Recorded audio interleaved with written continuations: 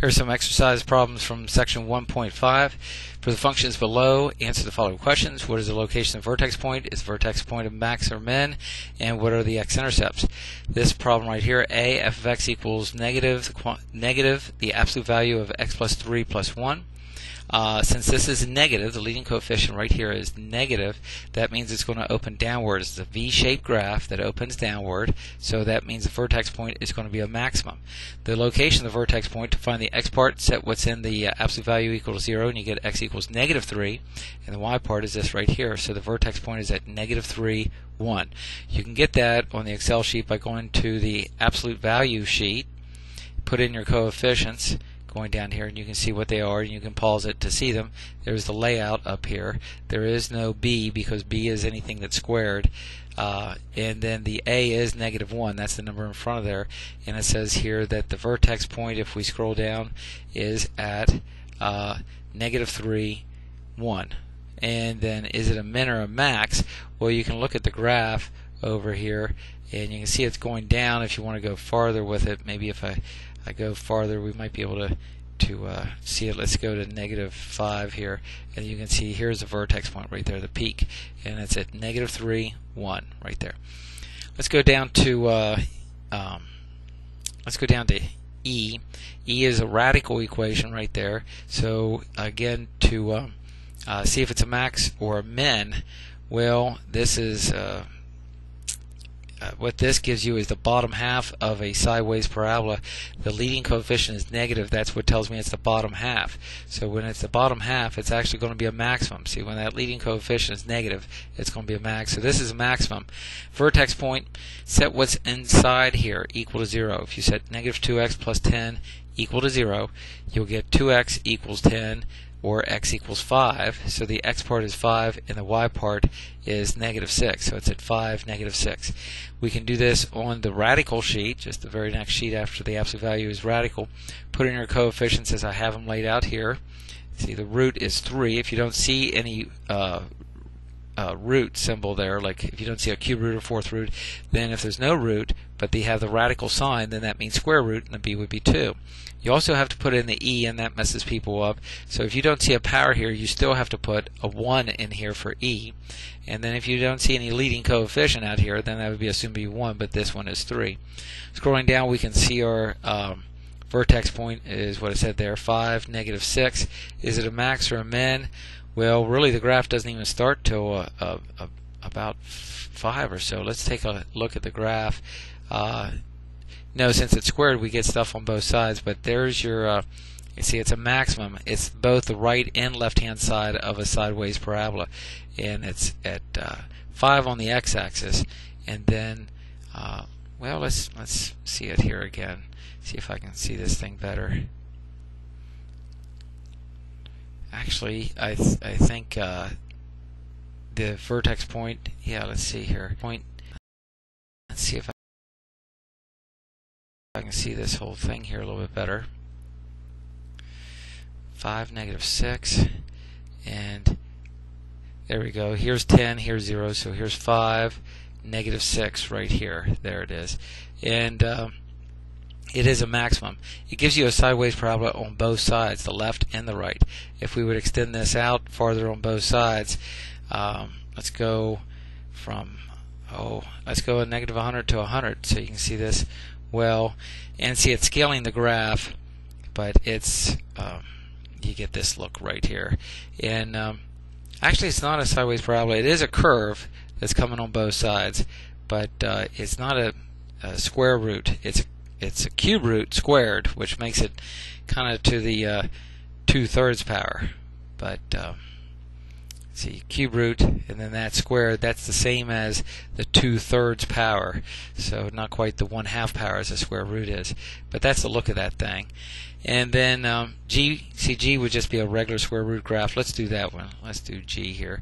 So G, putting in the coefficients here, it'd be a negative 3 for A. The B is 2 since it's squared. The C is 5. Power. There's and at the end. So where's the vertex point? Well, by hand, to set it equal to 0, set the 2x minus 5 equal to 0. You get 2x equals 5, or x equals 5 halves, or 2.5. So that's the x part, and the y part of the vertex point would be any constant there at the end, and there isn't any, so it's at 2.50, and that's what we have here, 2.50. It would be the bottom half of a sideways parabola, and because that's negative, so it'd be a maximum, and we can see this. Let's take a look at it here. There's nothing on the left hand side of that 2.5, and here's your bottom half of your parabola, sideways parabola going out here. So that's that one there. This one, what is the equation of a circle that's centered here and has a radius of 6? Well, the formula for a circle, let's go to that a second. That's on the conics sheet right here, and you can put in on this, you can put in the point, which is 5, negative 3, and you can put in the radius right here of 6. So what would be the equation? Well, x minus 5 squared, see it's x minus whatever the x value is squared, plus y minus the y value, y minus a minus 3 is y plus 3, that gets squared, that equals the radius squared, 36. So there's your equation right there. 4, what I would do with 4, if you want to find the radius in center of this circle, is I would use the conic sheet. If not, you're going to have to complete the square, but you can do that by completing the square, or you can put in all of these into this area right here of the Excel sheet. Let's do that a second. Let's see if we can do it. So here we go. So putting in my coefficients, 2, 10, 0, and I'll tell you what, I'll move this up a little bit so you can see the coefficients going in there. The C, there's no constant here with the x's. Then going over here to the D, that's 2, 2, negative 3, and a 32. And then the G, which I think is on the other side, looking at the, say, equals G, so what's on the other side? 100. And at that point it completes the square and does all that stuff, and you get, here's the radius, 6.38. It's a circle because the horizontal and vertical radius are the same, 6.38 approximately. Here's the center, negative 2.5, 0.75 is the coordinate of the center of that circle. 5, determine if these things are functions. Well, this is a function because the x is squared and the y isn't. This is a parabola opening downward. This is not a function because the y's are squared and the x isn't.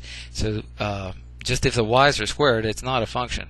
So this is a actual sideways parabola, and it's actually opening to the left because of this negative sign right here. It's just a linear equation because that's a circle. This is a linear equation because that's this is a linear equation because everything's to the first power. This is 2, everything's to the first power. It's a linear equation. So both of these are functions. This is the top half and bottom half of a sideways parabola, so it's not a function because a vertical line would hit it in 2 spots.